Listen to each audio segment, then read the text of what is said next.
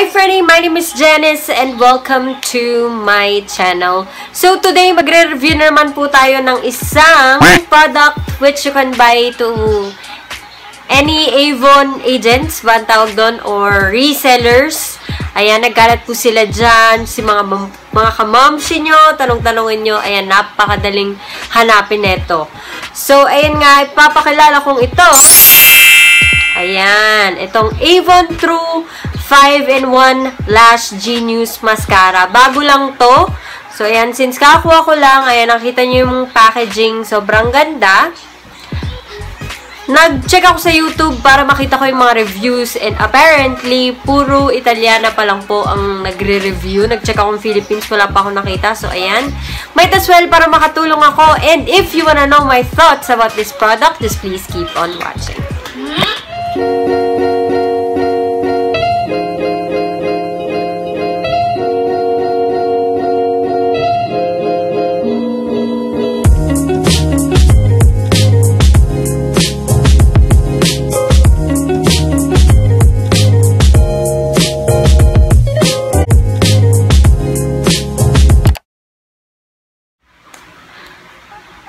Hi Fernie, so it has been exactly a week since we opened the 5-in-1 Lash Genius Mascara. So today I'll be providing you with my final thoughts, especially right now that we have tested it.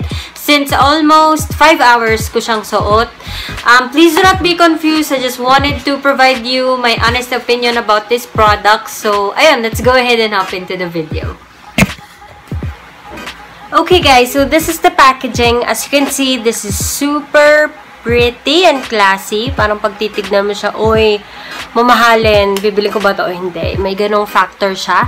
So, ayan, nakasulat lang yung pangalan niya dyan. Again, 5-in-1 Lash Genius Mascara.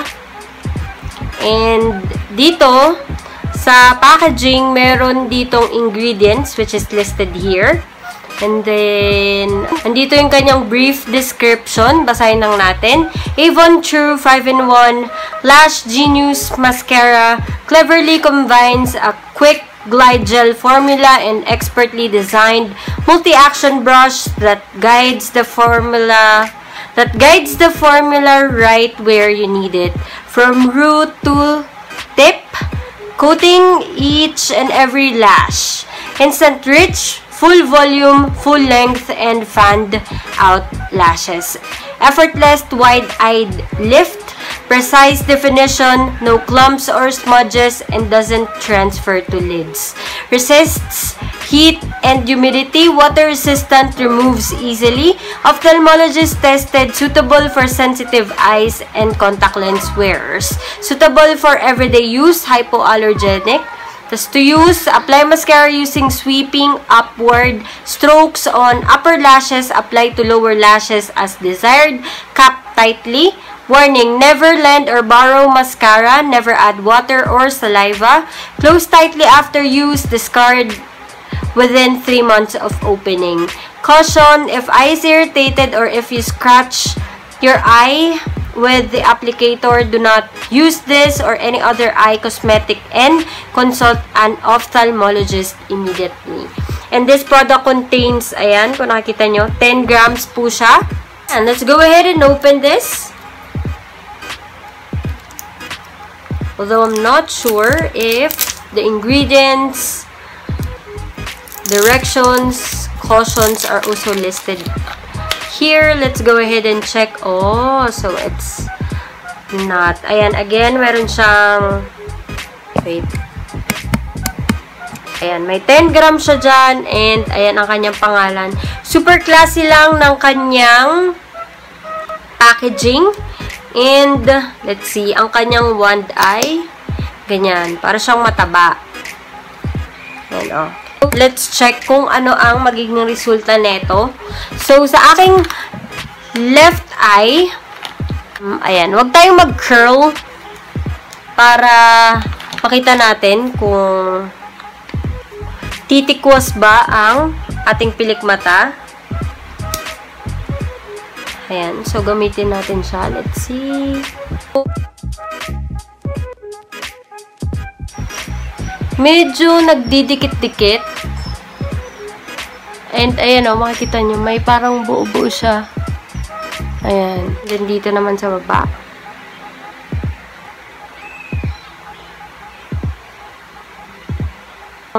Yan. But, kung mapapansin nyo, mas humaba pa rin yung pilik mata ko dito compare, syempre, dito sa wala.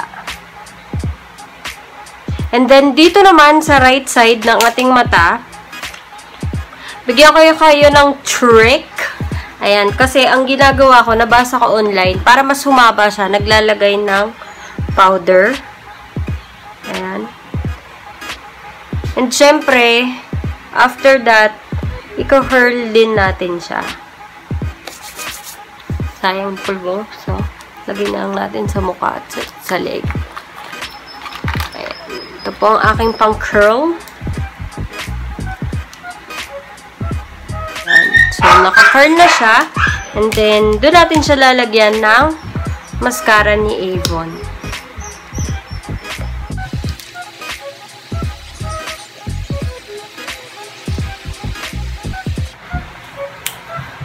Ayan. So, natapos na nating lagyan both eyelashes. And, let me just show you the result. Ayan. As you can see dito, hiwa-hiwalay siya and then medyo naipon lang dito sa may roots yung product. And then dito naman, ayan o, medyo dikit-dikit siya. Kasi parang multiple applications yung nilagay natin dyan sa left eye ko. Kaya naging ganyan. Okay, so now that you have watched the video, let me just provide you the pros first. So, ang sabi ko ay sobrang dali nyo siyang mabibili. Kasi kung meron kayong kamamshies or friendies or kung may kakilala kayong nagbibenta ng ganitong product ay mabibili nyo agad siya. And you don't need to go to the store directly just to buy this product. So, that's a thumbs up for me. And then, second, I like the packaging because it's simple, yet it's classy and elegant. Kahit nakabalot lang siya ng plastic wrap, kapag tinabi nyo siya sa kahit anong mascara dyan, talagang bibili nyo siya kasi it's super cute. And then, next is, I like the fact that it's hypoallergenic because you have an assurance that you won't get any allergies from that mascara. And the fourth is that it's 1 month to pay. So, you have an ample time to pay what you ordered from your kamamshi or your friend. And then, of course, fifth, since kanina yun nga, kaya nagmascara ulit ako. Ayan o, makikita nyo.